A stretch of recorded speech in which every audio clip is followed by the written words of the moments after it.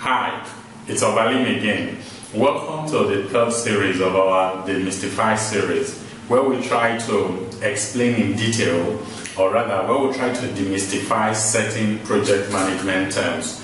Today we're going to be talking about two very important concepts in project management that a lot of people find, well, a bit tricky and difficult to explain. So we shall be talking about the difference between configuration management and then change management. So first, we talk about configuration management.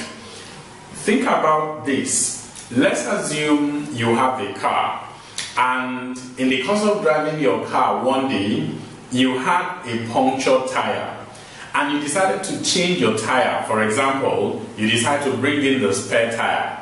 And then, of course, you went to the boot or the trunk of your car, brought out the spare tire, and then tried to fix it, only for you to discover that the spare tire doesn't fit.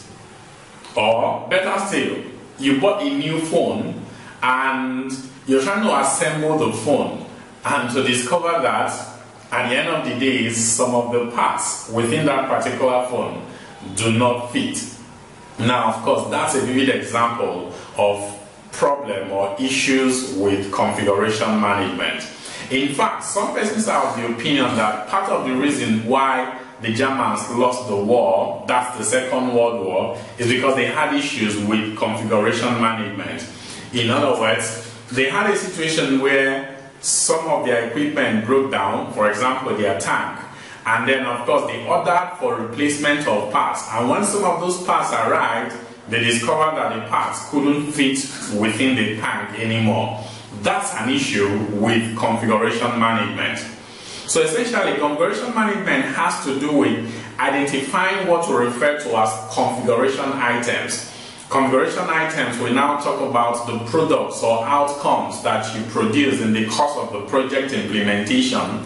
And this set of items will need to have certain specification, specific set of design, so that they can be used across board and then also can be used for whatever purpose.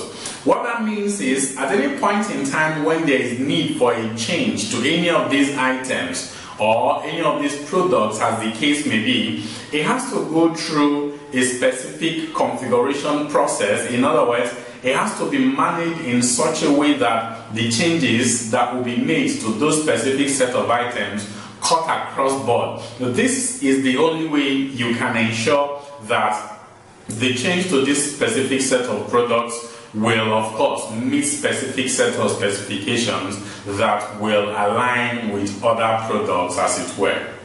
Okay, so that's for configuration management.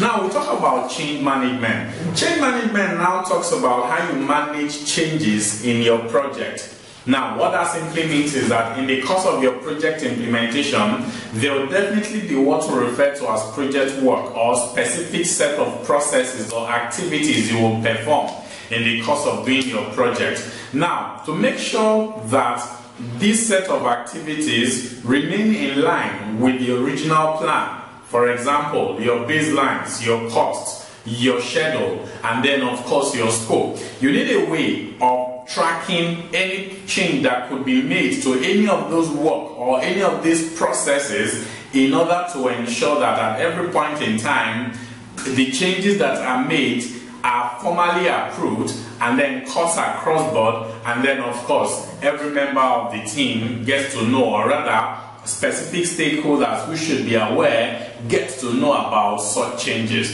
In a nutshell, configuration management deals with changes to products, while change management deals with changes to process or processes that you will adopt in the course of your project implementation. So, while we talk about configuration management, to also ensure that we have the same version of configuration items throughout our project implementation, change management ensures that any change that we're going to be carrying out in the course of our project goes through what we refer to as approved change control procedures. So, I hope I've been able to a large extent explain the difference between these two concepts, that is configuration management and then change management. I hope this video has been enlightening for you. If you like the video, please subscribe to our YouTube channel. You can also follow us on Twitter, and then of course you can also like our Facebook page. Please drop me a comment on any other topic you might want me to speak about the next time. And of course, don't forget, please share this video with your friends. Until I see you again next time, I still remain Obalim. Thank you very much for watching.